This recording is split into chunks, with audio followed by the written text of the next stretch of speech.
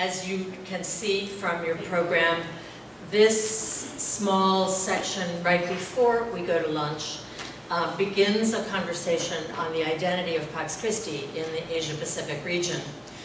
This will be a piece of it first, looking at what we already know and what we sense is the reality, and then tomorrow we'll share a lot more about where we are going and how our conversations thus far will impact that. So thank you for your patience as we jump right into the conversation again. Greet is going to begin this section by doing a brief report on where Pax Christi International has been in relation to the Asia-Pacific region.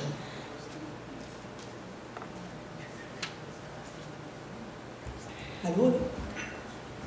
Hello, everybody. Hello. So we're entering a new phase, which is an important phase for Pax Christi International, the International Secretariat, after listening to all these quite intensive contributions and analysis and talking about what you are doing. So we now are entering into what does it mean for Pax Christi, as Marie is saying. And we thought it's first, before we enter in that conversation, to give you an overview of the role of Pax Christi, the Secretariat, the role of International Secretariat, what you call Brussels, and also about what has already been done as thinking about a possible regionalization of Pax Christi in the Asia-Pacific. So, Pax Christi International has been engaged in a comprehensive organizational development process since 2011, and this was done by key players in the movement. The leaders of the sections, board members, key people of member organizations, and so on. And an important element of that was to identify the core areas of responsibility of the International Secretariat in Brussels. And even the question was put at that time, do you need an International Secretariat in Brussels? And the result of that exercise was yes, we need one. And then we went to identifying the roles. And these are the four core areas of responsibility that have been identified by our members. You have the networking, which facilitate growth and integration of the international movement. The advocacy element is to coordinate and represent the breadth of the global movement on the international stage. The fourth is capacity building, build capacity of member organizations for nonviolent peace work, and peace spirituality. Articulate and develop the network's commitment to peace spirituality and active nonviolence. So these are the roles that the members have told us that we should fulfill these roles. Now you know that we have 120 member organizations all over the world, and for a small secretariat in Brussels to fulfill all these roles, only a miracle can do that. So we have been thinking what are the processes and how can we fulfill that role? And of course it needs to be, the first phase we were thinking about is that we need to have a good idea about the capacities of our members, because the international movement doesn't exist without the members, and we can't do these roles without the members. So I think the next so the first thing we did was capacity mapping, and that was done about 3 years ago by the former Secretary General José, who sent to you about 108 questions to all our members, the 120 member organizations. So also our members in the Asia-Pacific, and there are 18 members in the Asia-Pacific. It's good to know that half of them answered the questionnaire. So it's important to look at the results. So I think you have to go back. The second phase was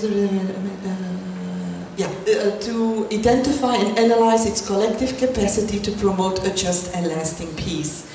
Then we went to the next phase. So once this mapping was done, of which I'll report later on, the third phase was to focus on strengthening the Pax Christi global network through a regionalization process and ways to do that.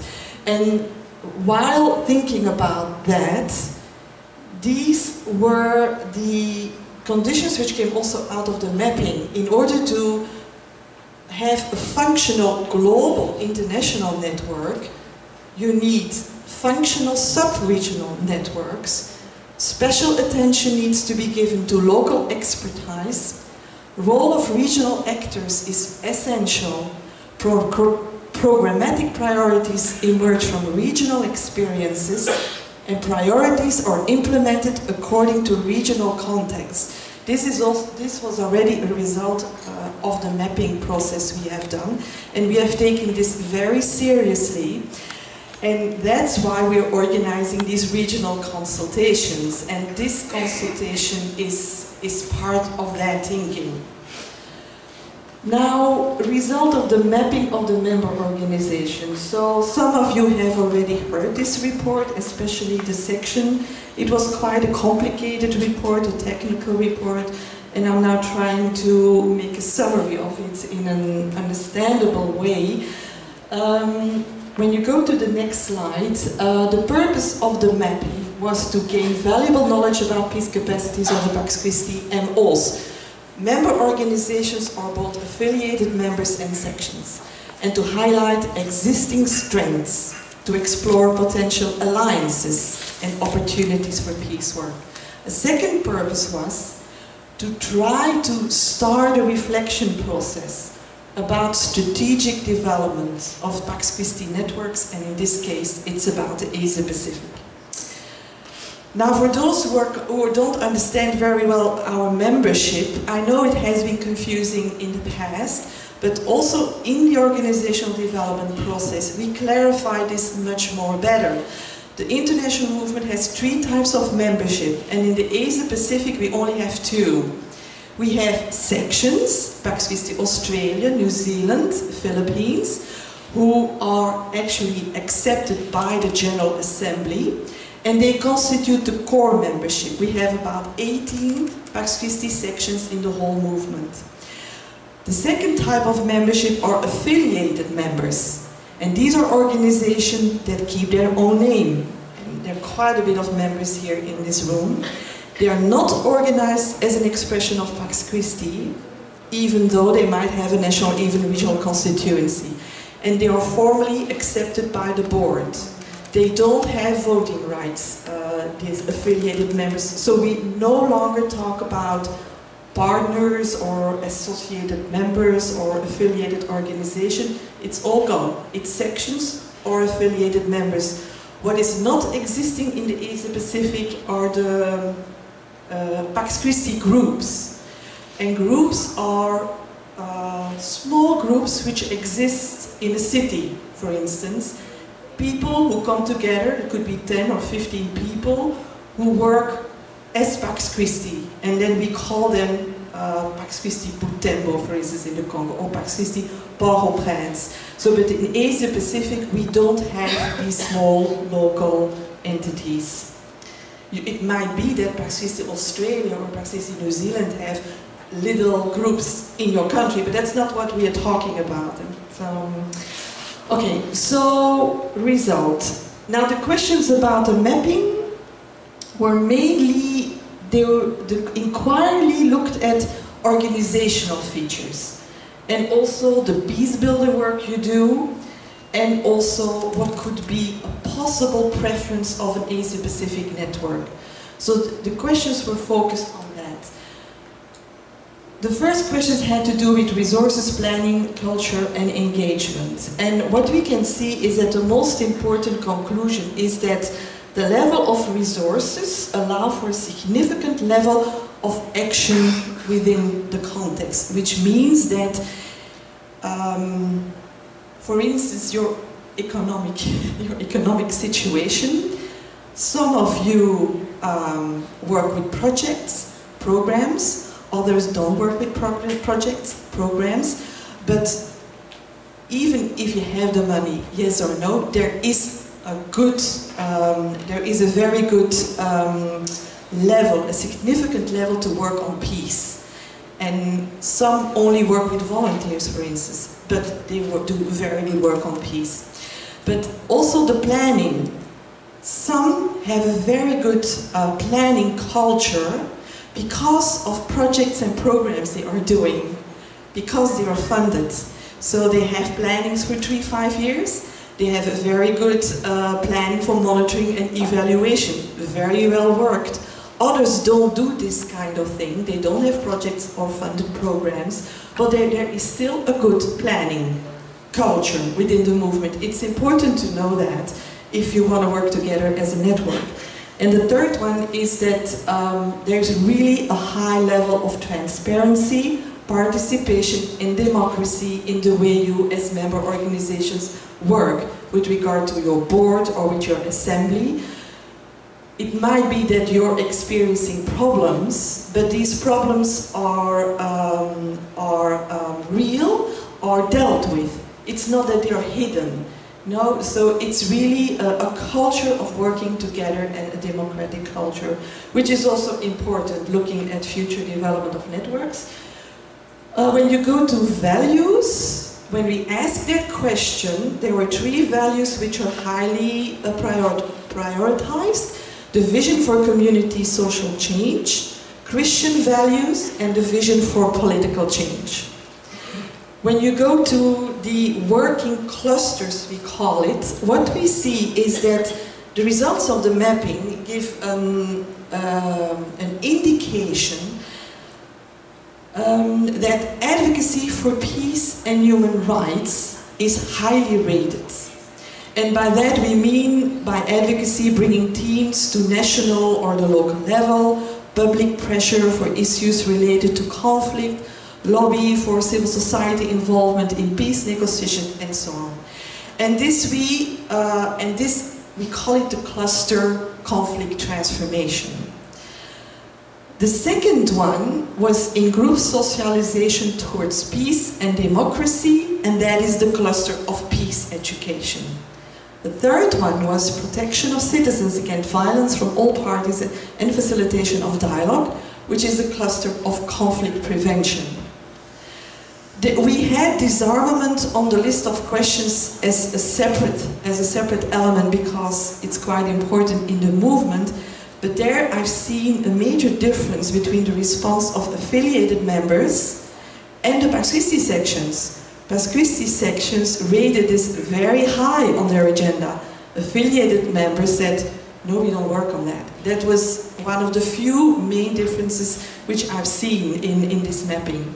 And then, of course, reconciliation was also rated by all of you as important for the work to do. When you go to beneficiaries, there was a bit of a mix there. Our member organizations are so different. So there are some who answered that their peace actions have been directed to as many people as possible, without any selective criteria. Others said, no, we only have individuals as beneficiaries, and these are mainly local community-based organizations. But most of the members said that they support a group of beneficiaries that is larger and distinctive from their own members. So that's a little bit where they work. And some of them also said, no, we target other organizations or collective actors. So you can see there is a bit of a mix within the movement. Then with regard to advocacy development, we put that also as a separate question because it's an important role of Pax Christi International. And based on the result, it is important to highlight that most are advocacy aware, and they have carried out national or regional advocacy initiatives for peace over the last several years, directly or indirectly. As far as I know, none have a consultative status at the UN, and unless there has been a change. And what was a bit surprising for us is that not many were aware of the consultative status at the UN and other intergovernmental organizations of Pax Christi International. which was a bit of a surprise because it means that this is something we haven't been communicating about very clearly. Now, when you come to linkages between member sections and others, when you look at a basic network which we have designed, we see that there's a very limited linkages present among all of you, especially the affiliated members. The results seem that there are almost no linkages.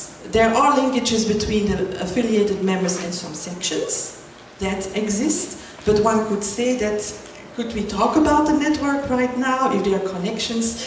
The result showed no, it's very limited. But what is true, what we could see is that many have relations with other networks in the region, and when you go to the next slide, there you see the responses they have given. So, and on this list there are a few member organizations who are not even there, but you can see that, oh, well, they have good connections, but among themselves, very little. So, but this chart also shows what possibility there is within the network of Pax Christi. All of you have very important relationships with network of organizations or campaigns. So, but the interconnectedness is not there. Now, when you go to the next slide, among the goals of the mapping was that we should start a conversation about what possible coordination mechanism would be okay or would be possible for Pax Christi regions, and especially for, in this case, the Asia Pacific. And when we see what there too I saw a little bit of a difference. There are three types of networks which you have indicated as preference. And the first one was networks organized around an advocacy campaign. And this was the highest choice of our affiliated members, not of the sections. This was our affiliated members. Look at Pax Christi International for advocacy. When you look at sections, they put the second one as the most important one. Networks organize issues affecting a specific geographical area. And then you had a third one, networks organized around sharing knowledge on a global theme. When you look at it and its whole, you can say that these three types of networks seem to be something that we could think about in the Asia Pacific region. But the roles and functions are concerned, and most expectations for a Pax Christi Asia Pacific net, the survey result shows that EMOS, well, there's a preference for an amplifying function of the network, learning and facilitation, with a special focus on support members' general organizational capacity development, a network that could facilitate members' exchanges, and a network that helps to define a common position that can be communicated externally. These were the highly rated. What was also important, a convener function, that the network could be a place to convene, as well as working on projects that can be implemented by members in their respective countries and jointly. So these were, according to the mapping, possible roles and functions. With regard to the EMO's engagement towards the network, that's also a question we ask, and what do we see? That there is a good spirit in terms of trust and cooperation, and that the engagement is medium. It's not low, it's not high, it's medium. And where the medium comes from has a lot to do that, with the fact that members seem to be afraid that they will have to engage in something that will not help their national work. So it's something we need to think about that. About the existing level of connection, I already talked about it, that there are limited linkages, and that out of the mapping we saw, it was being said that relationships need to be strengthened at different levels in order to develop effective collaborative initiatives.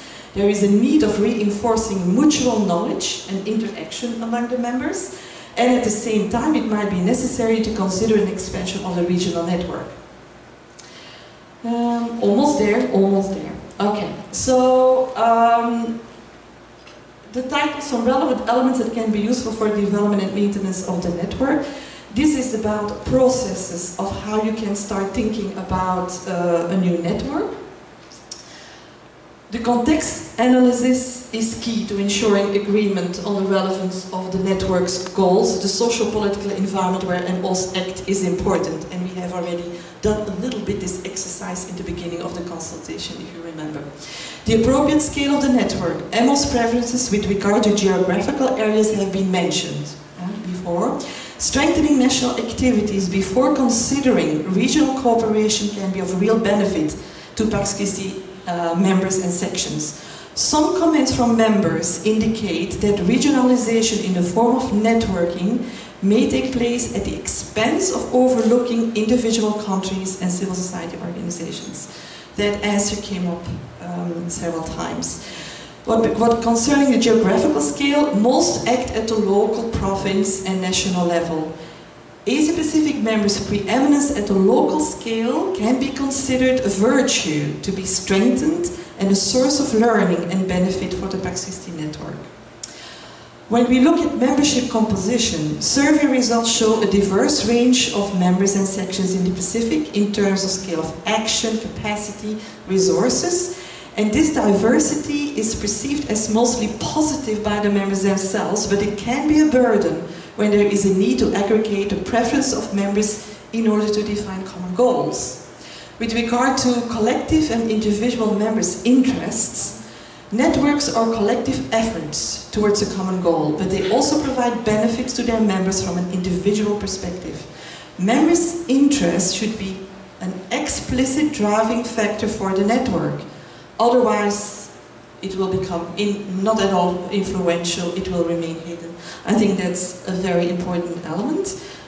I think I'm always, yeah, this will be the last slide. Concerning values, common values provide a basis for common identity, necessary for confirmation of the network and for an affirmation of collective solidarity. I think we all know that, and we know that there are already common values among all of you. Trust, one central element of relationship needs for a network is trust among its members, and out of the mapping it showed that there is trust among the members. And then the promotion of exchanges, joint training or information sharing projects, these may eventually constitute the ground for a more structured network to develop.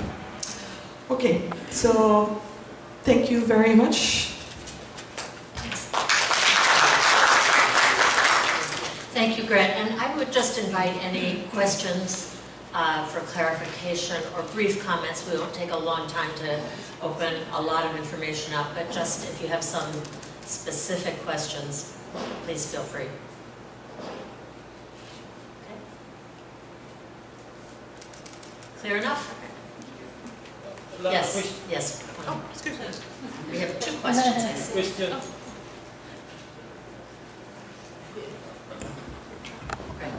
Great, you mentioned about the danger of regional network and to lose the local or national group. Can you elaborate more? What is there? Is there in terms of the issues they are bringing it from the national level or any other things? Well, it might be that a network, in order to be able to function, might identify a certain theme or an issue or a way of working which doesn't fit very well the local situation of the member organization. And these, if you want to work as a network, you need to make some choices, and that can be maybe negatively perceived if you want to work in a national or in a very local context. That the choice you have made on a network level doesn't really fit what you do on the local level. So, is that okay? Yes. Did you have a question?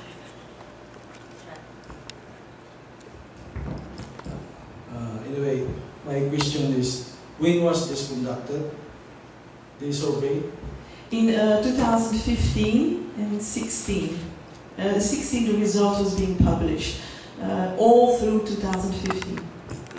Okay, so anyway, we'll have our own dialogue maybe later, because I feel the burden, I'm carrying the burden of my group in Negros, and I think this is maybe some kind of, we'll have some kind of separate sharing with regards to that. Yes. Yes. And then One more. Nice. Now, we have been members, like affiliated members, for the last, I think, 17 years. So, what is the process of becoming a member?